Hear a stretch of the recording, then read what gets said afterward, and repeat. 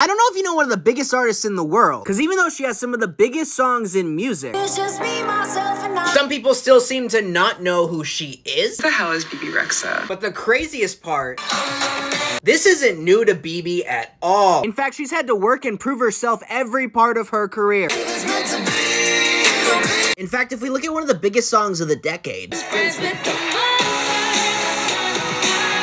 we listen to this part, we'll notice that's actually not Rihanna, but actually the person who wrote the song. When Rihanna cuts it and your voice is still all over it.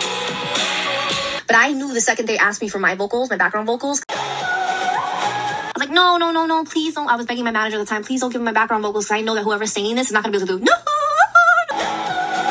So people were like, wow, you sound like Rihanna. And even though Bebe wanted to sing this song, was it awesome though when you heard your voice on the radio, or was it every sad. time? Yeah. I was really sad. she had no choice but to give it away. I had no choice but to give the song away. Because I had #1 no money, no record deal. But it gets even crazier, because there's a massive song Bebe sang the chorus of that the producers of the label actually refused to give her credit for. We wrote this song in like 10 minutes, 20 minutes, me and Sean Douglas. Like, not the song, the hook.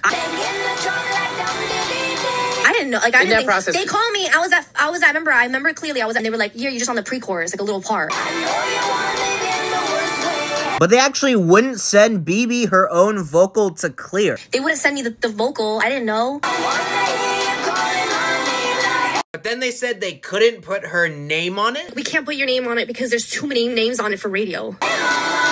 And they shot the video and they were all like in the desert, and I'm like hitting up Afrojack and Guetta, and they're like, oh, we're shooting something, but it's like super private, and then you see the video. That killed me because like I was working for so long, you know? But why am I telling you this? Because no matter how successful Bebe got, You know, I was like kind of like this happy-go-lucky girl and like kind of like really excited about music. And I feel like it kind of broke me a little bit, you know? she had to keep fighting and proving herself every step of the way. That's what it makes me who I am. But it's that drive and determination that has brought her this far Sometimes when I'm misunderstood and I work with these big producers or people and they just want to judge you right off the bat. and has allowed her to get the insane success she's had today. It's like, you don't know my story. You don't know where I come from. So the next time somebody asks, Who the hell is Bebe Rexha? we can now all say one of the hardest working artists today.